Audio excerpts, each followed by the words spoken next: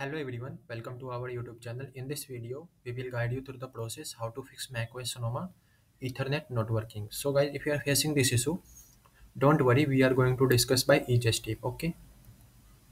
So first step is update your network driver.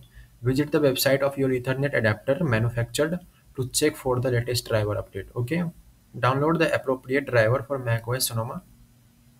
Then open the download file and follow the on-screen instruction to install the new driver, okay? And then restart your computer and check if the Ethernet connection is now working, okay? So guys, our second step is disable and re-enable Ethernet. So how to do this? Go to your system preference and then network. Select Ethernet from the list of your network services on the left, okay? And click minus button to remove the Ethernet services and click plus button and add Ethernet again, okay? And then apply the changes to test your Ethernet connection, okay guys, like this image. So guys, our third step is toggle Ethernet hardware configuration. Open system setting by clicking the Apple logo in the top left corner of your screen. Select network from the sidebar, choose Ethernet from the list on the left. Click on the Details button, select Hardware from the sidebar and change the Configure drop-down menu to Manually and click OK to save the changes. And wait a moment for the system to apply new setting.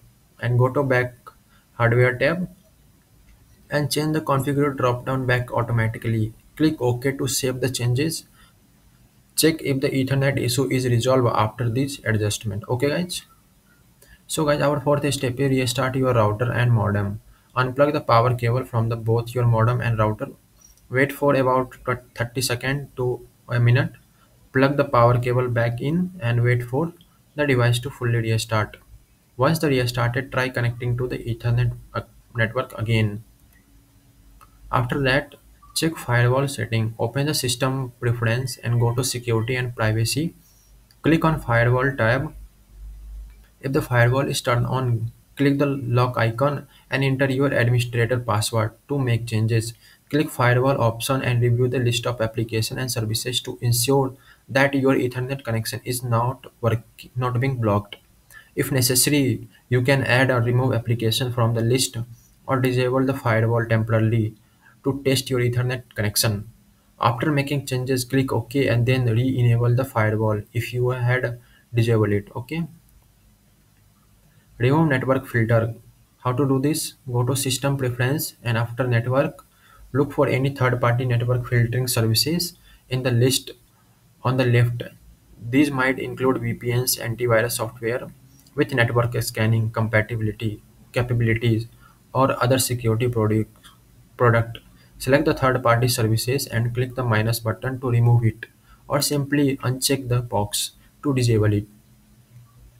Confirm any prompt or remove or disable the service. Restart your Mac and check if the Ethernet connection is functioning properly without the third-party network filter. Okay guys. So this is our all step. Thanks guys. Having a nice day. Don't forget to subscribe our YouTube channel.